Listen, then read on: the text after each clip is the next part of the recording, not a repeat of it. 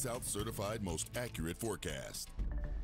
All right, good evening, everybody. Let's jump right into it because this is what you need to know. Temperatures continue to fall fast. There's still a chance of a brief window of freezing rain. We'll monitor that overnight, and wind chills. That, to me, is the bigger story, below 10 degrees. Now, it is snowing in parts of northeast Arkansas, northwest Tennessee, and parts of it, but the moisture levels are starting to come down. The Arctic air winning out. Nonetheless, this is something to watch overnight, and you'll definitely want to turn us on tomorrow morning for ABC News 24 from 5 to 7 o'clock. For the latest road conditions, should there be any problems. But right now, it's mainly in our northern counties. There are no watches or advisories or anything like that right now. 33 is a number right now in Memphis, and it's 37 in Jonesboro. So you can see pavement temperatures are going to be higher than air temperatures. It was 60 degrees earlier today, so it's going to take a while for the pavement to cool down. 18 degrees cooler tonight at this moment versus last night, and that number is going to be even more dramatic as the cold air comes in. Winds gusting anywhere from 25 to 30.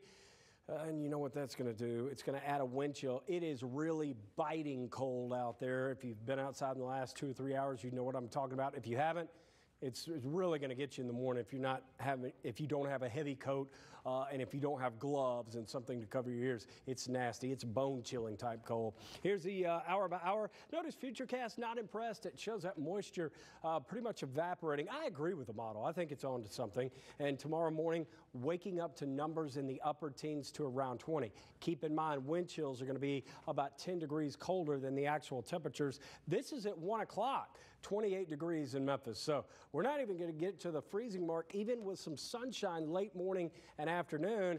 And Thursday night to Friday is going to be cold as well, only expecting highs in the 30s on Friday.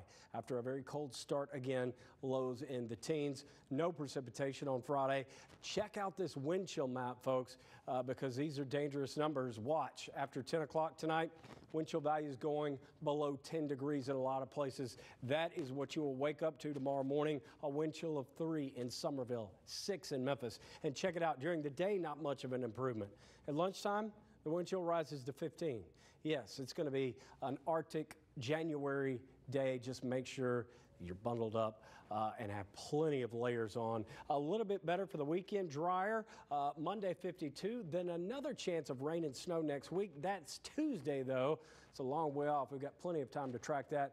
Big story is the cold. Don't forget about your pets either. Bring them inside also, Richard.